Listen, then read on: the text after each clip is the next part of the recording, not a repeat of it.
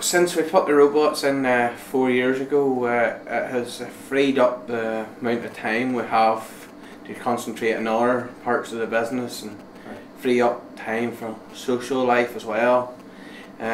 Because before the robots started, we were melting 4 hours twice a day, and it took up a lot of time, so it did. Also, since the robots went in, our yield has risen between 1,500 and 2,000 litres per cow, so it has. The cows is content. They do things at their own time. They're not getting pushed about in the small areas, and it's kind of do things as they want to do them and when they want to do them. So it is.